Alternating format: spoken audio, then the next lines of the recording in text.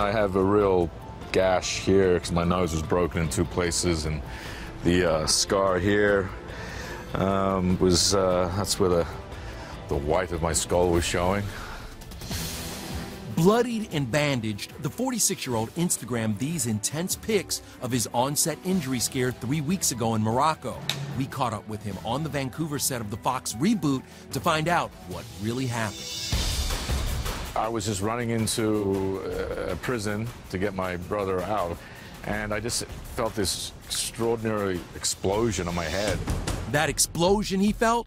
An overhead iron bar breaking loose during his prison run. Blood was just pouring all over me, and then my stunt guy came up to me and he said, well, here's the thing, your head's cut open, I can see your skull, your nose is smashed on the other side of my face. And I just sat there really calmly. Obviously I was in shock.